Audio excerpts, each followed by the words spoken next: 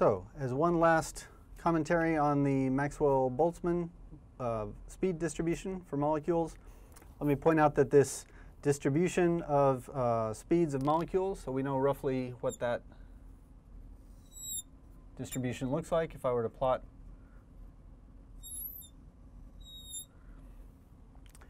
that probability distribution. It's somewhat asymmetrical with a longer tail on the high speed side than the low speed side, mainly because that distribution needs to reach 0 by the time we have 0 velocity.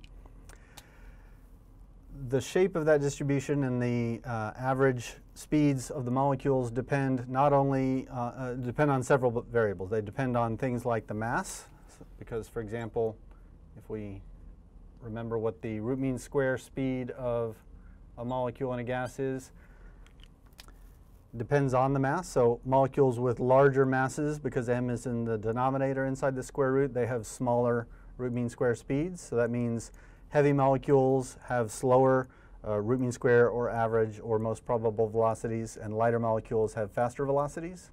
So that's why, for example, when you breathe helium from a helium balloon, your voice sounds high-pitched, is because the molecules of helium are moving much faster than the molecules of oxygen and nitrogen in the air that you're normally breathing. So certainly the mass has an effect on the distribution of the speeds of the molecules, but also the temperature has an effect as well. So temperature shows up in the distribution as well.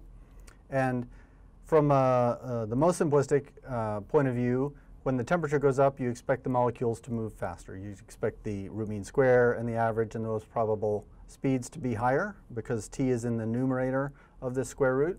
But there's another somewhat more subtle and complicated effect as well that we can see if I plot what this Maxwell-Boltzmann distribution looks like for several different temperatures. If I plot it at one temperature, the temperature T I've written here, it looks like this. If I do it again at a, let's say, a colder temperature,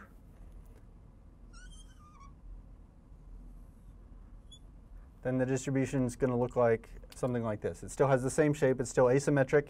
It's got a bigger tail on the large speed side than the small speed side.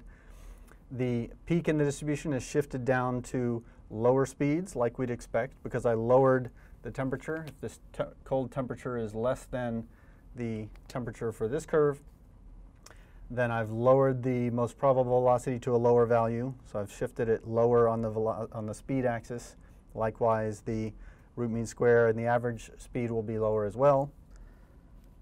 If, on the other hand, I do this for a relatively hot temperature, one that's larger than this temperature in the middle, then what this distribution is going to look like is something like this. The maximum is going to be shifted to larger speeds, as we'd expect. And this curve has to get lower because, since this is a graph of probability, the areas under each of these curves should be exactly the same. I have 100% probability of having some speed. But what this shows us is at cold temperatures, I have a relatively narrow band of speeds at which I'm likely to find the molecules. At intermediate temperatures, that range of temperatures, range of speeds at which I'm likely to find the molecule has increased. And at hot temperatures, the range has increased considerably. So not only should you think about increasing in the temperature as increasing the average speed of the molecules, but you should also think of it as increasing the range of speeds that those molecules can have. And that's one very important way to think about temperature, not just changing the magnitude of the velocities, but changing the width of that distribution as well. So if you think about temperature in that way, it'll help us as we understand several different thermodynamic effects and how they depend on temperature in the future.